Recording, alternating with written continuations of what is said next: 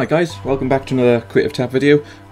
In this short video I'm basically just going to show you how to import video files into Photoshop so that you can draw over them in the old sort of Max Fleischer rotoscoping style, or also if you know the music video Take On Me by a-ha, you know that kind of style. So I'm going to show you how to get some video in here so you can actually draw on top of it.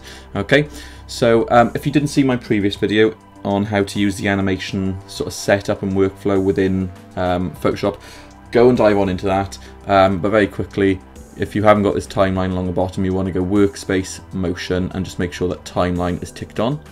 Anyway, I've got a video file, so all I want to do to import that and use it as a guide is go to Layer, Video Layers, New Video Layer from File, and then essentially you can just select a file. So I can't remember where I've put mine now.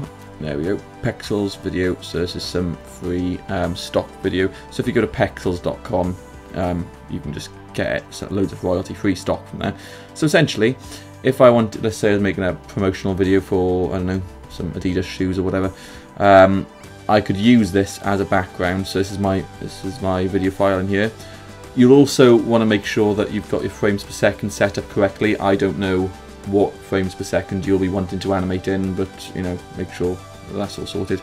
Now what I can do from here is just go layer, video layers, new blank video layer file, just put that to the beginning, and now I can essentially, I'm not gonna do a lot of animation, but I can just like get my brush tool, just change this to a nice bright color so you can see it, and you can start sort of drawing on top like so.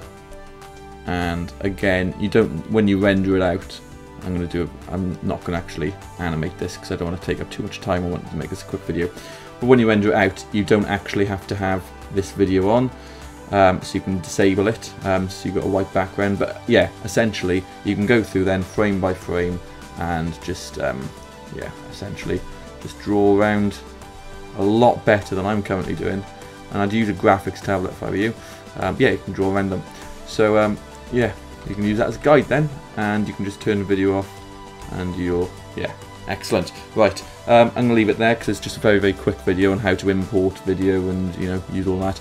So cheers for tuning in. Leave a comment, subscribe, tell me what you want to see, give us a like, and I shall see you again very soon. So cheers, thank you.